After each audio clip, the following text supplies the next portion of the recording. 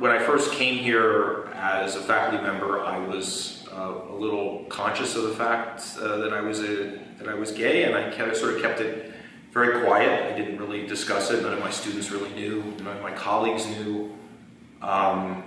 It was an uncomfortable situation, but I didn't feel comfortable being out as an untenured faculty member, either to my colleagues that would be perhaps writing letters for me for tenure or things like that. I just didn't feel comfortable at all.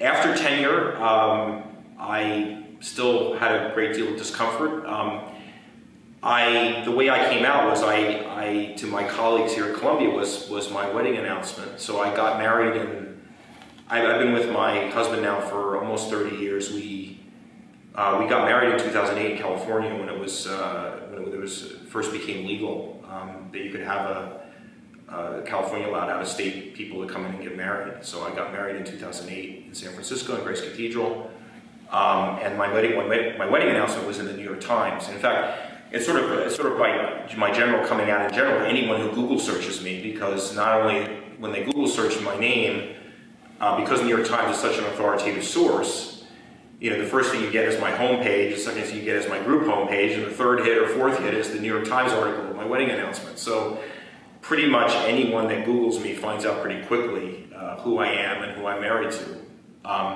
But that was sort of my coming out experience for my students. I was most worried about my own PhD students and how they would react. And I remember on the flight coming home from California, I got the first sort of email. It was that Sunday that the article appeared. I got my first set of email reactions from my students.